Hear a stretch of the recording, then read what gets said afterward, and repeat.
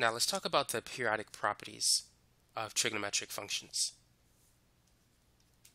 Sine of theta is equal to sine of theta plus 360 degrees, or 2 pi. So what this means is that if you add 360 to theta, the sine will have the same value. So whenever you have the sine of an angle and the sine of another coterminal angle, they will share the same value. If you recall, to find a coterminal angle, you have to add or subtract by 360. So sine of 30 and sine of 390 have the same value because they differ by 360. Now, this equation is true for all of the trigonometric functions. Cosine, tangent, cotangent, it's all true for each and every one of them.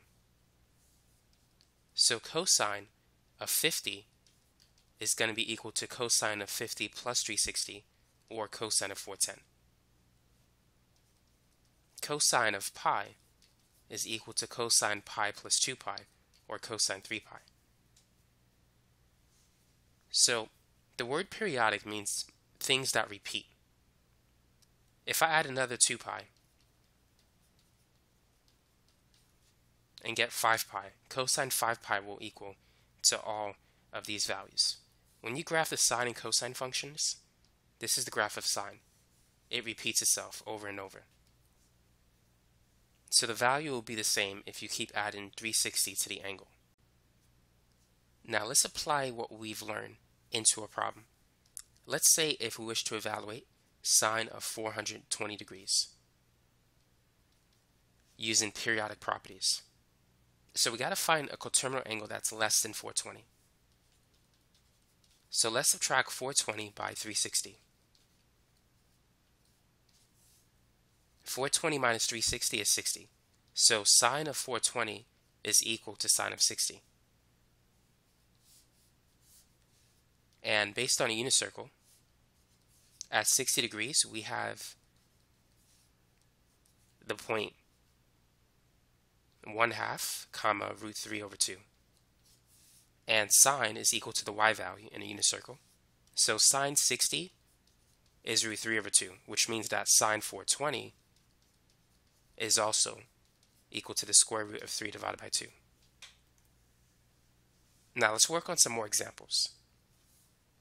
Go ahead and find the value of cosine negative 2 pi over 3. So cosine negative 2 pi over 3 is equal to cosine negative 2 pi over 3 plus 2 pi. And 2 pi is the same as 6 pi over 3. So therefore cosine negative 2 pi over 3 is equal to cosine 4 pi over 3. So here's 4 pi over 3, and here's pi over 3. Pi over 3 is the reference angle of 4 pi over 3. It's also the reference angle of negative 2 pi over 3. So at pi over 3, or 60, we have the point 1/2 root 3 over 2. Now at 4 pi over 3, the x and the y values are negative. Cosine is equal to the x value. So cosine 4 pi over 3 is negative 1/2, which is equal to cosine of negative 2 pi over 3. Let's try one more example. Sine of 750 degrees. Go ahead and evaluate that one. So using periodic properties, let's bring the angle down. Let's subtract it by 360.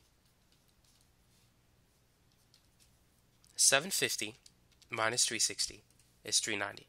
So sine of 750 is equivalent to sine of 390. Now 390 is still high, so let's subtract that by 360 one more time. And so we're going to get sine 30. So sine 30, sine 390, sine 750, they all equal each other. And using a unicircle, we know that sine 30 is 1/2. So therefore sine 750 is also 1/2.